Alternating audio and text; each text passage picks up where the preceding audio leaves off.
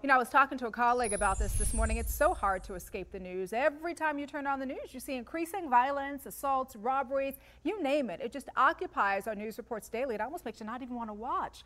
Our nation, it seems, is a more dangerous place. And as women, we are doing something about it. One growing trend in personal protection is the increase in ownership of guns owned by, get this, an estimated 20 million American women. Welcome to the first in our four-part series on gun safety, including how to conceal, how to store, how to use, and how to keep your firearms safe in your home, your car, and on your person. With us this morning is Orange County, Florida Deputy Sheriff Ryan Williams. Welcome, Ryan. Morning, Danielle. How you doing? I'm doing good. I'm not doing so good when I watch the news, right? Agreed. It is crazy. We're talking about rural areas. We're talking about big cities, small towns. Violence, it does seem, really is epidemic. Sure. You spent years with the Orange County Sheriff's Department. I want to talk to you off camera about what you've seen. That sounds good. We can do that. I can only imagine.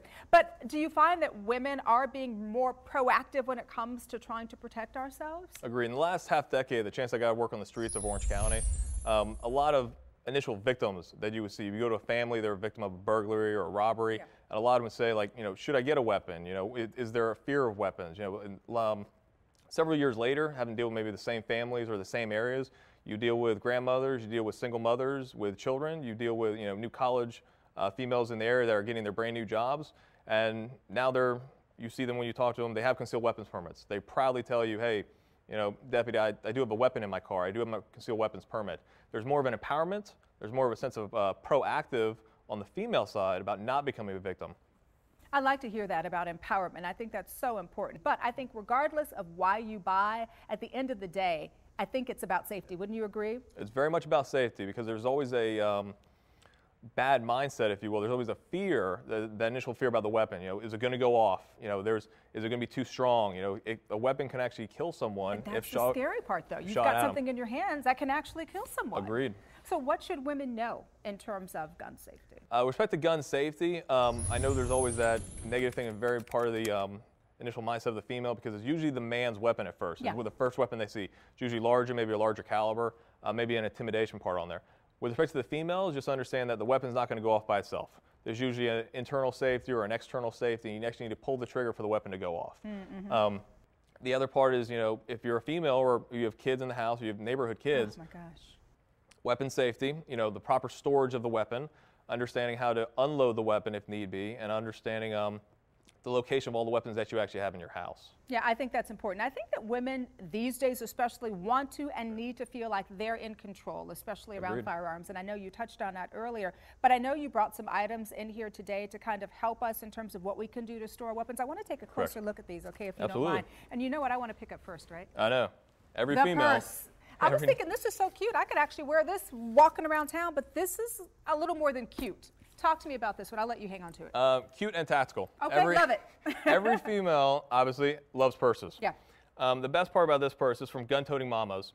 You can store, obviously, all the necessary stuff that females carry in the purse, as well as you can also carry, tactically, your weapon of choice in here instead of on the person. Oh, you can put it right in that little slot there on the side. Correct. I like that. Okay. Hidden and concealed, securely encased. There's going to be a holster in here. You can store one of your weapons in here, and obviously zipper it away. No one can tell you actually carry a weapon here. No one would even know, Ryan. Okay. No one would even know. I like it. Let's move on to this big guy here. Coming in from the car from grocery shopping, if you have the weapon on you, you want to store it not necessarily in your purse, but right when you get inside your house on a routine. Gun Vault makes quick release safes.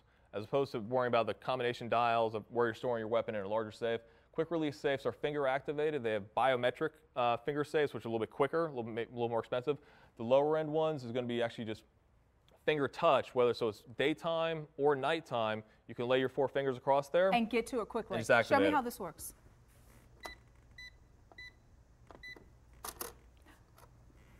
Under 2 seconds. Under 2 seconds, and that's something that kids can't get into because they don't know Correct. The combination.